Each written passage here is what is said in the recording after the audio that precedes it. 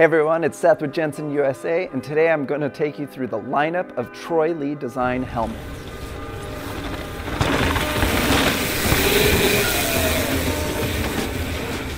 All right, to kick things off, we have to start with the veteran, and that is the A1 helmet. This thing got launched in 2013, and honestly hasn't changed a whole lot since then, although it has had some updates to modernize it a little bit.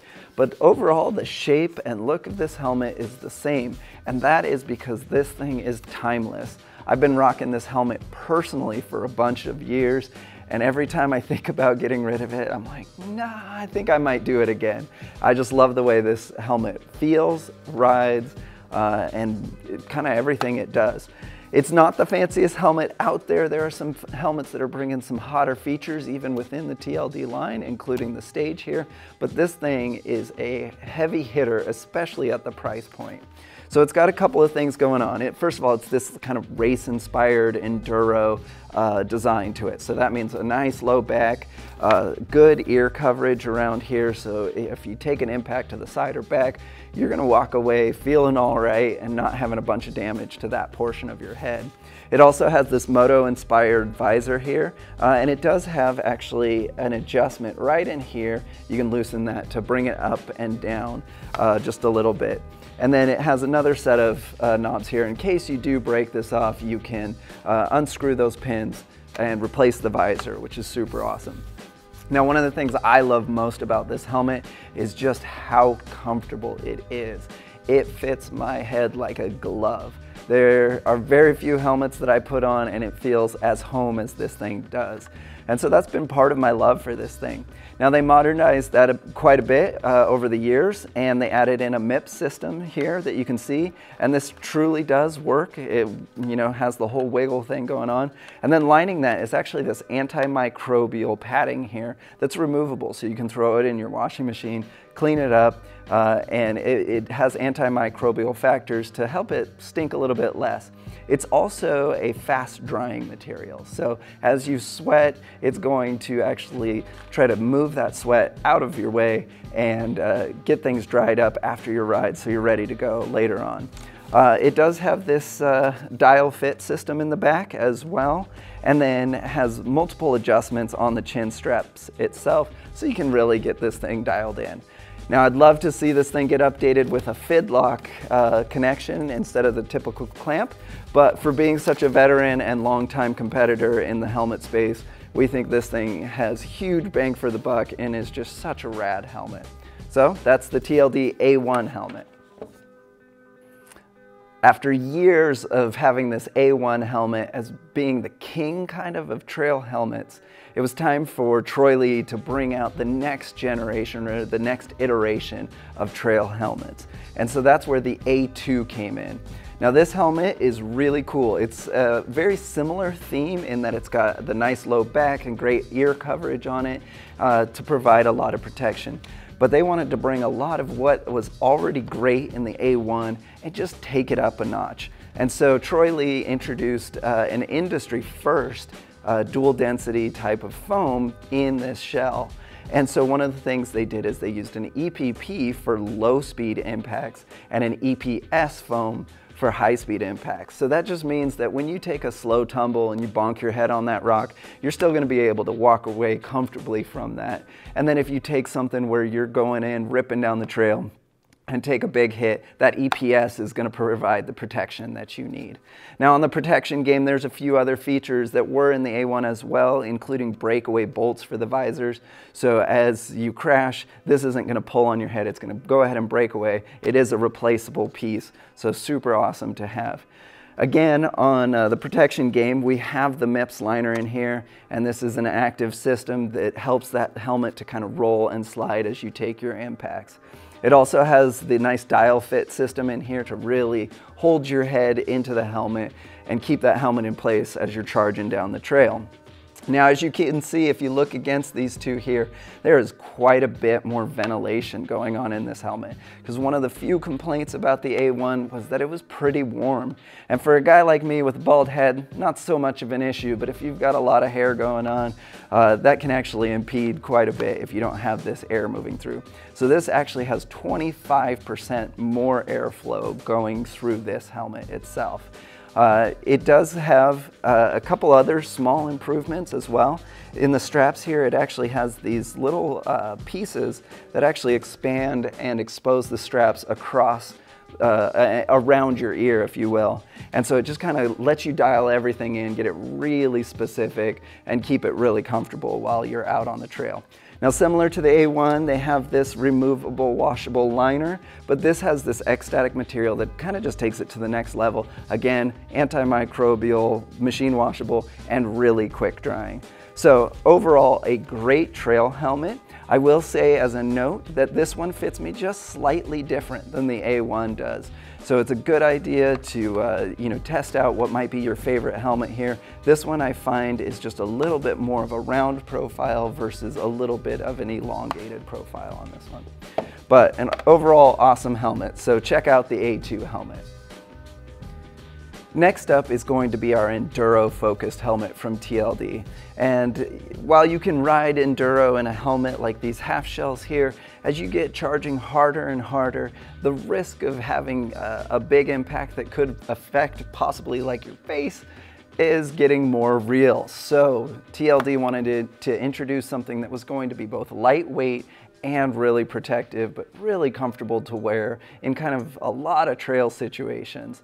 So as people are charging harder in this enduro kind of riding, kind of taking on the DH world a little bit, they wanted to add this chin bar on. And one of the things that they wanted to do though was make sure that this was a really breathable, lightweight helmet so that you weren't just taking it off while you were climbing or having to remove chin bars for that period and then find a place to stow it.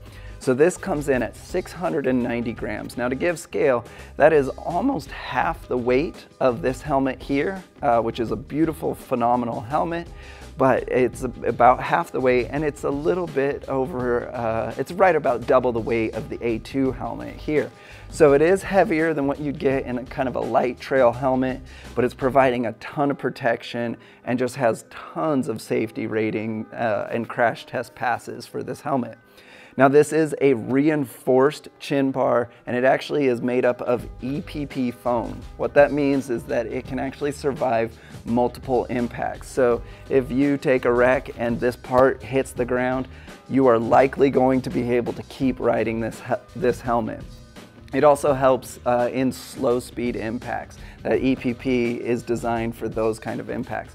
And similar to what we saw on the A2, we have an EPP and EPS dual density shell for this helmet. So slow speed and high speed impacts are going to be taken care of.